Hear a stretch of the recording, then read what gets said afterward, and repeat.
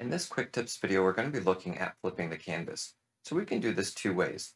The first way, transform, or Control T, you can use transform flip horizontally, and then click OK.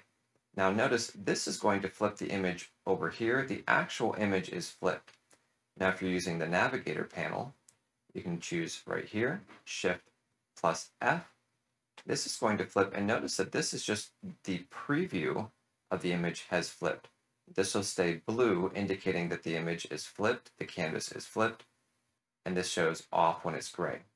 So transform, this option right here, this is a destructive edit, which means it changes the actual file. And Shift plus F, flip, this is just a preview change. This allows you to make sure that the image is proportional from both directions. All right, that's how to flip the canvas. In the next video, we're going to be going over the clone tool. So stay tuned for that video. It's coming up right now.